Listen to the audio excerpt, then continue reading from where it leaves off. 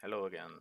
I just updated from a 3rd generation Core i7 to an 8th generation Core i7. Yeah, meanwhile there has nothing happened.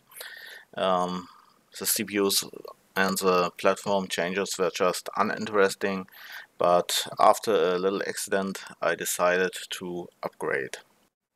I decided to get an ASrock board again, and this time it's an Taichi Z370 with a minor upgrade in the chipset to the Z270.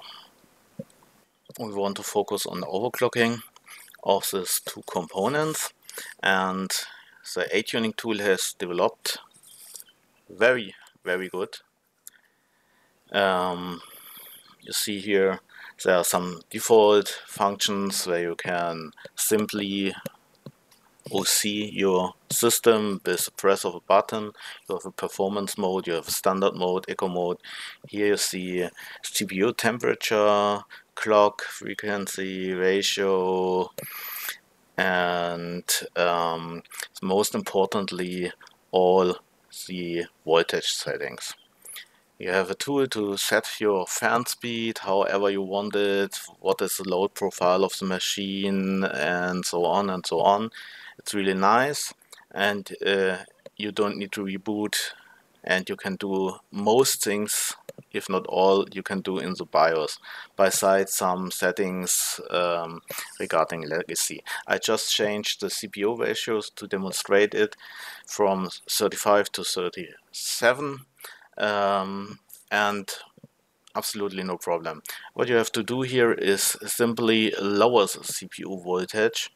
This is a 1.3 in the example here, and you see it's a little bit below that value that we've set. Yeah, no problem. Let's test it. This is a FurMark testing tool, burn-in test.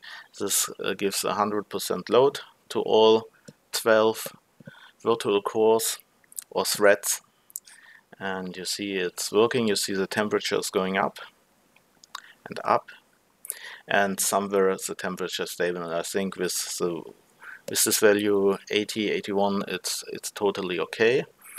The under voltage is necessary. You won't get a stable result, and you have messy feed.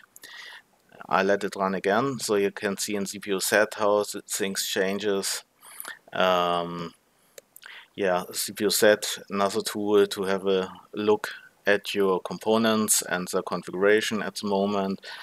Also GPU set is a nice tool, but this is for another video.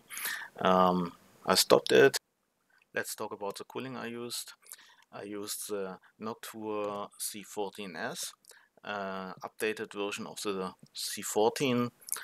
Yeah, it's one of the most advanced air cooling solutions you can get on the market.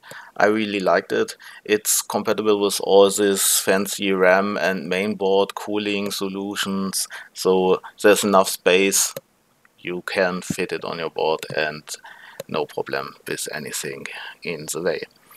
So to get it all together, simply under OC your CPU to 1.3, 1.29 volt, and click apply, check if it is running stable, and then increase the CPU speed by 1 in the multiplier field, and test run, do another one in the multiplier, test again, and somewhere you will hit the 5 GHz.